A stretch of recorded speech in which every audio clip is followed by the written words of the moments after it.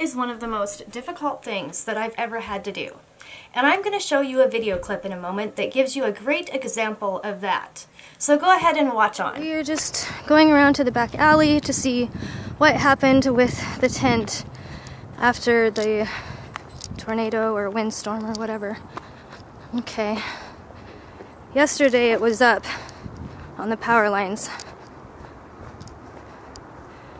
See it right there? Let you guys in. Okay, so it looks like we're going to be taking this apart. That's great. Just what I wanted to do. That tent right there is just like this tent right here. There's power line right here. Huh? You walked right over it. Oh, the power line? Oh, yeah, that's great. Okay, so here we have the line that was broke. We called about it. They never called us back. There's two right there.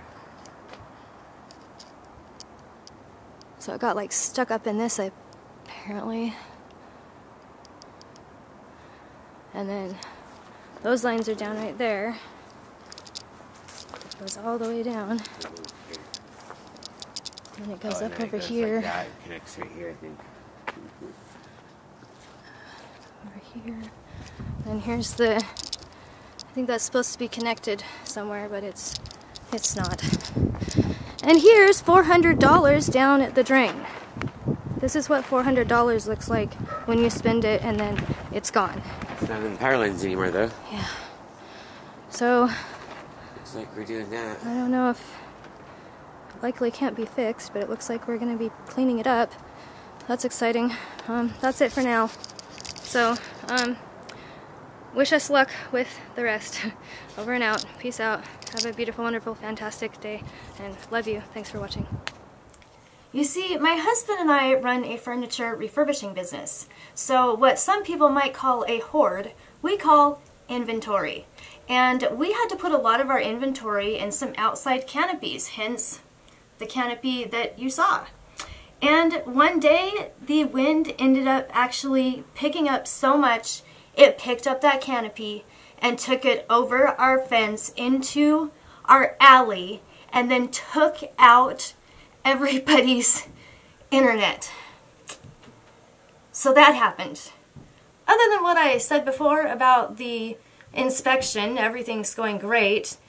Besides what I said about the inspection we got on the Victorian house, everything's going great there. Besides that inspection too. So keep watching.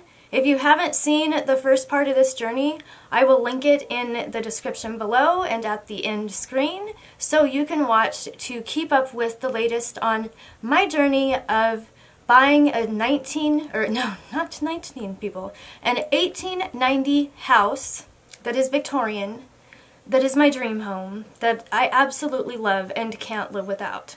You're going to go on the journey with my husband and I as we purchase that house, we furbish that house, and bring it back to its natural glory. If you'd like to help fund this, you may join my channel for exclusive content every first Saturday of the month. You will get to join a live stream in which I answer pretty much any question you would like. In addition, I do have a GoFundMe.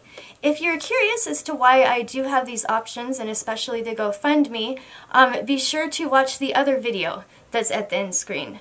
Other than that, I hope that if you got value out of the video, I could convince you to subscribe. I'm a stay-at-home mom, and I'd like to stay that way, and doing YouTube is a way to help me stay home with my children. In addition, a thumbs up would really help my channel. So if you just hit the button, we'd be great. Yes, you and I, we're besties now. Okay, unless you didn't hit the button. I don't know why you're still here if you didn't hit the button. But anyway, enough about that. I'll see you in the next video, and I'll see you in my Victorian house videos. What do I usually say? Peace? No? Have a beautiful, wonderful, fantastic day. I'll see you in the next video, and peace out.